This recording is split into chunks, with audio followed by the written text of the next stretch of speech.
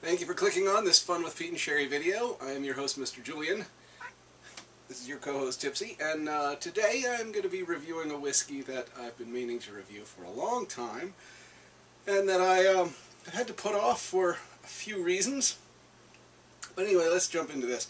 This is Wasmunds Single Malt Whiskey. It's a whiskey that's made here in Virginia, just up the road from me in Sperryville. It is unique in that it is a single malt whiskey. So just like they do in Scotland, it is made entirely from malted barley.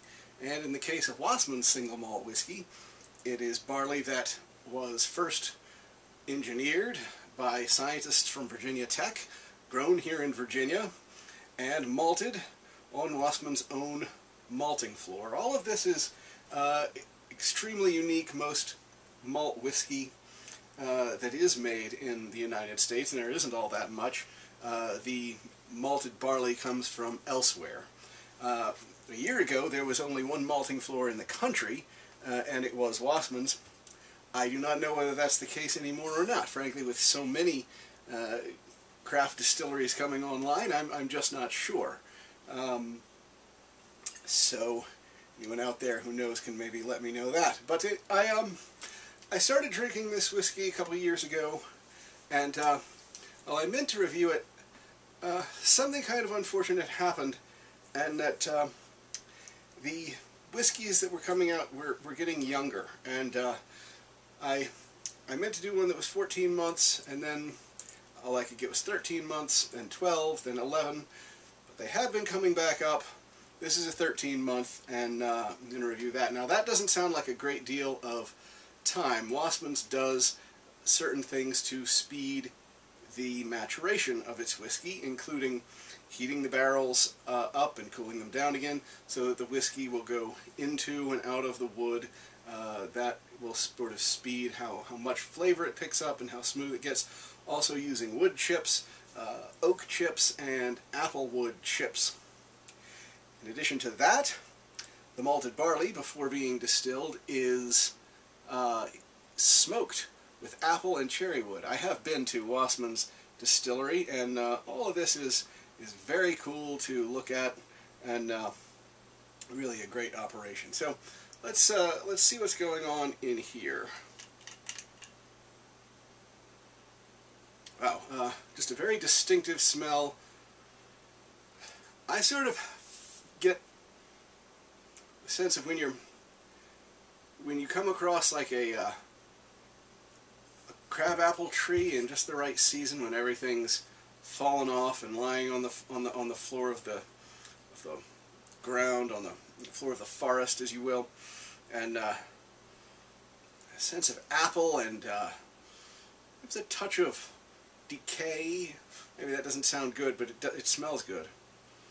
There's this a touch of smoke too, and but not peat smoke. No, not at all. This is a smoke you would get from a hardwood fire here in Virginia. Oak and apple and cherry. Amazing. All right, let's put some of this in a glass.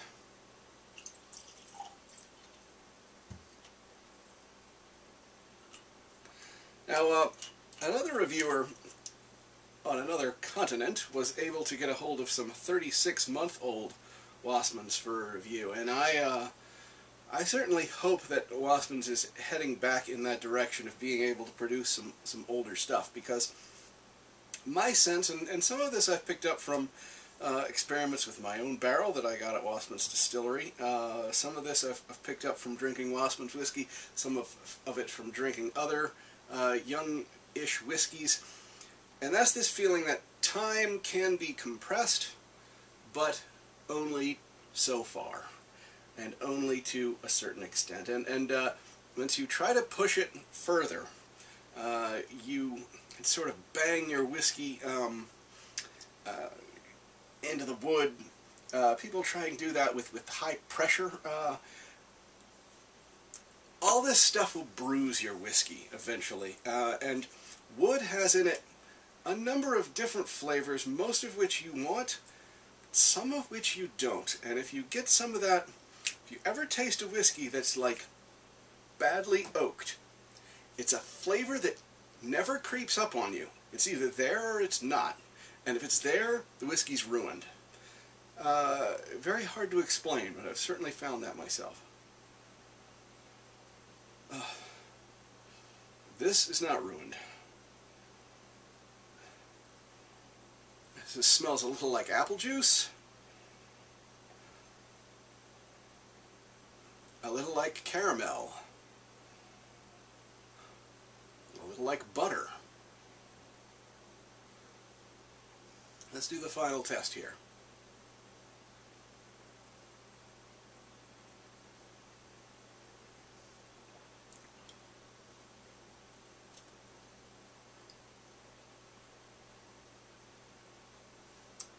Ooh. It's pretty nice, and yeah, pretty smooth for 13 months old. Doesn't baby you. It's got a little warmth to it. But it is served at 48% alcohol, which is about halfway in between a low-strength liquor and a cask-strength liquor. So this is strong stuff.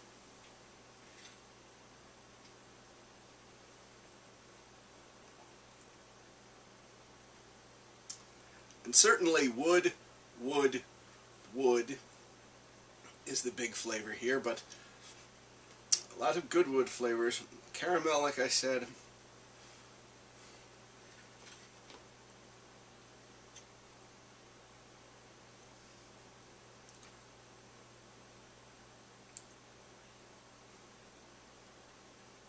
Very bracing. You can taste the apple and the cherry, all of which in a body that has the buttery mouthfeel of an aged Scotch. Not, and I know this is almost academic distinction, but it's not the sort of creamy mouthfeel that you would get in a corn whiskey at all. It's not. This is very unlike bourbon, even though it has the heavy flavors you might associate with a bourbon. They're not exactly the same flavors, but it's not delicate flavored like many Scotches. It's got heavy flavor, but very much a malt whiskey mouthfeel.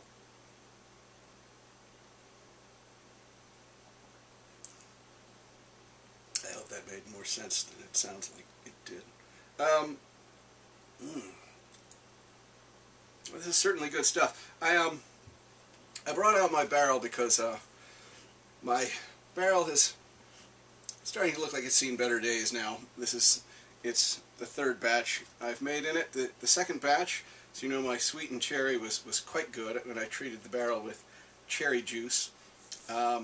This time I treated the barrel with port wine for a couple of weeks, and what's in there now is a mix of Wasmunds single malt spirit, which is the unaged Wasmunds, and Wasmunds or Wasmunds rye spirit, I should say, which is a mix of 70% rye and 25%, or is it 2/3? I think it's actually 2/3 rye and 1/3 malted barley that goes into the rye spirit. So anyway, I mixed those in here, and I think it's going to be quite good. It's getting fair, because I've been in here now for about 4 months. I'm going to leave it for maybe 1 or 2 more. So we'll see in September how good my own Wasmund is.